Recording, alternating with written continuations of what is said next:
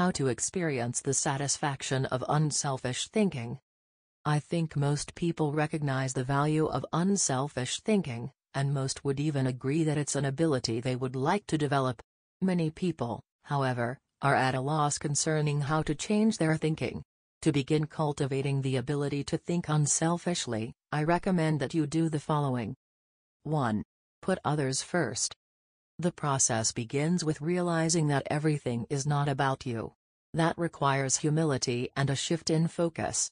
In The Power of Ethical Management, Ken Blanchard and Norman Vincent Peale wrote, "People with humility don't think less of themselves, they just think of themselves less." If you want to become less selfish in your thinking, then you need to stop thinking about your wants and begin focusing on others' needs. Paul the Apostle exhorted, "Do nothing out of selfish ambition or vain conceit, but in humility consider others better than yourselves." Each of you should look not only to your own interests but also to the interests of others. Make a mental and emotional commitment to look out for the interests of others. 2. Expose yourself to situations where people have needs. It's one thing to believe you are willing to give unselfishly. It's another to actually do it. To make the transition, you need to put yourself in a position where you can see people's needs and do something about them. The kind of giving you do isn't important at first. You can serve at your church, make donations to a food bank, volunteer professional services, or give to a charitable organization. The point is to learn how to give and to cultivate the habit of thinking like a giver. 3. Give quietly or anonymously. Once you have learned to give of yourself, then the next step is to learn to give when you cannot receive anything in return. It's almost always easier to give when you receive recognition for it than it is when no one is likely to know about it. The people who give in order to receive a lot of fanfare, however, have already received any reward they will get. There are spiritual, mental, and emotional benefits that come only to those who give anonymously. If you've never done it before, try it. 4. Invest in people intentionally. The highest level of unselfish thinking comes when you give of yourself to another person for that person's personal development or well-being. If you're married or a parent, you know this from personal experience.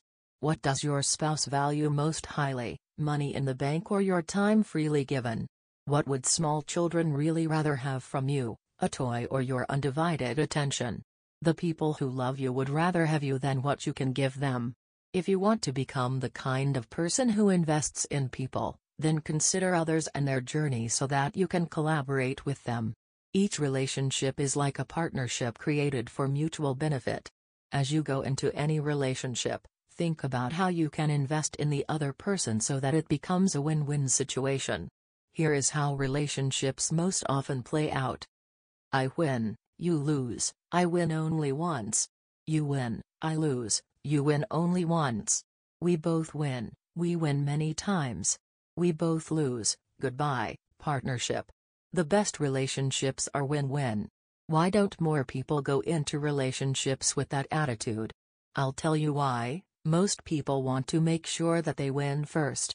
Unselfish thinkers, on the other hand, go into a relationship and make sure that the other person wins first. And that makes all the difference. 5. Continually check your motives. François de La Rochefoucauld said, "What seems to be generosity is often no more than disguised ambition, which overlooks a small interest in order to secure a great one." The hardest thing for most people is fighting their natural tendency to put themselves first. That's why it's important to continually examine your motives to make sure you're not sliding backwards into selfishness. Do you want to check your motives? Then follow the modeling of Benjamin Franklin. Every day, he asked himself 2 questions. When he got up in the morning, he would ask, "What good am I going to do today?" And before he went to bed, he would ask, "What good have I done today?" If you can answer those questions with selflessness and integrity, you can keep yourself on track. Give while you live. In the fall of 2001, we all witnessed a demonstration of unselfish thinking unlike anything we had seen in the United States for many years.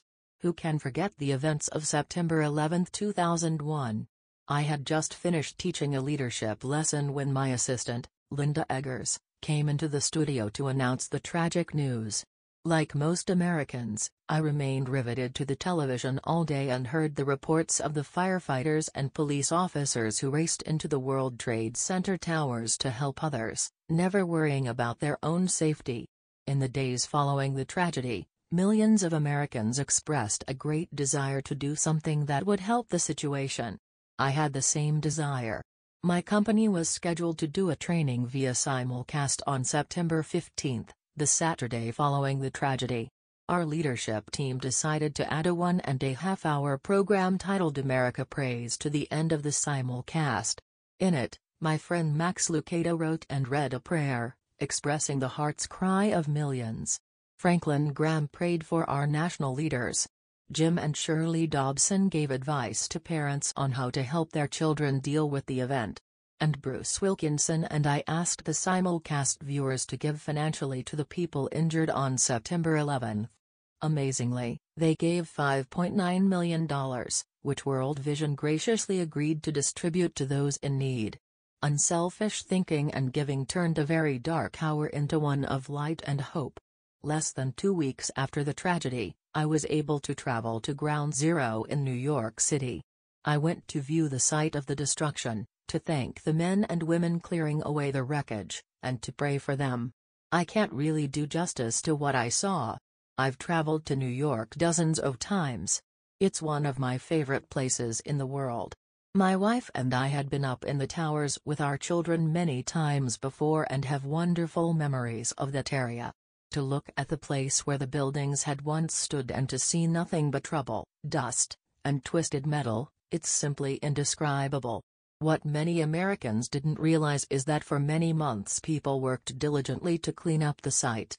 Many were New York City firefighters and other city workers. Others were volunteers. They worked around the clock, 7 days a week. And when they came across the remains of someone in the rubble, they called for silence and reverently carried them out. Since I am a clergyman, I was asked to wear a clerical collar upon entering the area. As I walked around, many workers saw the collar and asked me to pray for them. It was a humbling privilege. American educator Horace Mann said, "Be ashamed to die until you have won some victory for humanity." According to this standard, New York City's firefighters are certainly prepared for death. The service they perform is often truly heroic. You and I may never be required to lay down our lives for others, as they did. But we can give to others in different ways. We can be unselfish thinkers who put others first and add value to their lives. We can work with them so that they go farther than they thought possible. How do you figure out the bottom line for your organization, business, department, team, or group? In many businesses, the bottom line is literally the bottom line. Profit determines whether you are succeeding. But dollars should not always be the primary measure of success. Would you measure the ultimate success of your family by how much money you had at the end of the month or year? And if you run a nonprofit or volunteer organization, how would you know whether you were performing at your highest potential? How do you think bottom line in that situation? A nonprofit's bottom line. Frances Hesselbein had to ask herself exactly that question in 1976, when she became the National Executive Director of the Girl Scouts of America. When she first got involved with the Girl Scouts, running the organization was the last thing she expected. She and her husband, John, were partners in Hesselbein Studios, a small family business that filmed television commercials and promotional films. She wrote the scripts and he made the films. In the early 1950s, she was recruited as a volunteer troop leader at the Second Presbyterian Church in Johnstown, Pennsylvania. Even that was unusual, since she had a son and no daughters. But she agreed to do it on a temporary basis. She must have loved it, because she led the troop for 9 years. In time, she became council president and a member of the national board. Then she served as executive director of the Tailless Rock Girl Scout Council, a full-time paid position. By the time she took the job as CEO of the national organization, the Girl Scouts was in trouble. The organization lacked direction, teenage girls were losing interest in scouting, and it was becoming increasingly difficult to recruit adult volunteers, especially with greater numbers of women entering the workforce. Meanwhile, the Boy Scouts was considering opening itself to girls. Hesselbein desperately needed to bring the organization back to the bottom line. "We kept asking ourselves very simple questions," she says. "What is our business? Who is our customer? And what does the customer consider value? If you're the Girl Scouts, IBM, or AT&T, you have to manage for a mission." Hesselbein's focus on mission enabled her to identify the Girl Scouts' bottom line. "We really are here for one reason, to help a girl reach her highest potential. More than any one thing, that made the difference. Because when you are clear about your mission, corporate goals and operating objectives flow from it." Once she figured out her bottom line, she was able to create a strategy to try to achieve it. She started by reorganizing the national staff. Then she created a planning system to be used by each of the 350 regional councils. And she introduced management training to the organization. Hesselbein didn't restrict herself to changes in leadership and organization. In the 1960s and 70s, the country had changed and so had its girls, but the Girl Scouts hadn't. Hesselbein tackled that issue, too. The organization made its activities more relevant to the current culture, giving greater opportunities for use of computers, for example, rather than hosting a party. She also sought out minority participation, created bilingual materials, and reached out to low-income households. If helping girls reach their highest potential was the group's bottom line, then why not be more aggressive in helping girls who traditionally have fewer opportunities? The strategy worked beautifully. Minority participation in the Girl Scouts tripled. In 1990, Hesselbein left the Girl Scouts after making it a first-class organization. She went on to become the founding president and CEO of the Peter F. Drucker Foundation for Nonprofit Management and now serves as chairman of its board of governors. And in 1998, she was awarded the Presidential Medal of Freedom.